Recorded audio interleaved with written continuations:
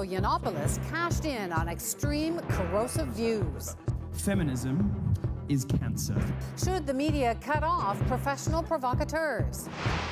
Trevor Noah doesn't think so. Well, the other alternative is to stay in those bubbles that you talk about, so why not have a conversation? He talks about comedy, intolerance, and his dangerous childhood under apartheid. Plus, the sudden death of actor Bill Paxton.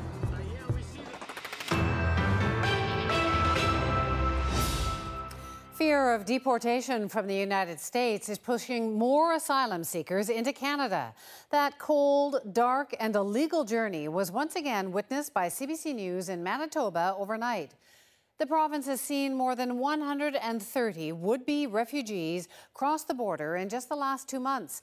And in the border town of Emerson, there is sympathy, but caution too. The CBC's Jill Coubrough has our story. 4:30 in the morning and dangerously cold, -20. We spotted 6 men and 1 woman emerge from a field in the United States, moving as fast as they could along these train tracks that run parallel to the Canada-US border. And where did you go from Somalia? This man from Somalia tells us he's okay, but has been walking for 22 hours. He doesn't realize he's already crossed into Canada.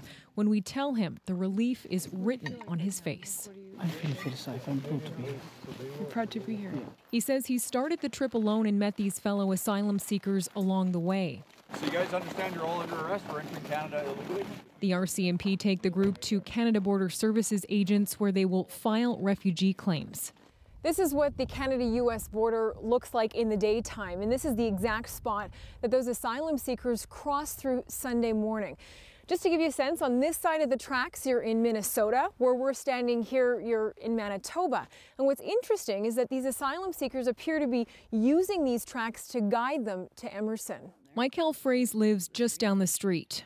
I'm not worried about anything. Like I said, I'm 3 doors from the border, and we haven't had anybody come knock on our door. Generally, the town of 700 seems sympathetic. This former mayor and retired border superintendent says he is concerned about the strain on town resources and first responders.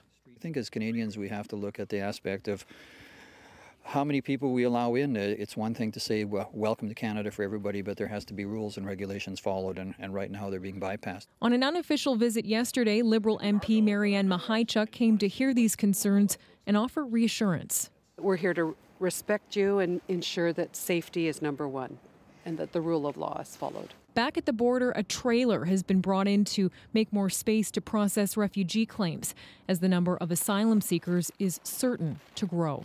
Jill Coubrough, CBC News, Emerson, Manitoba.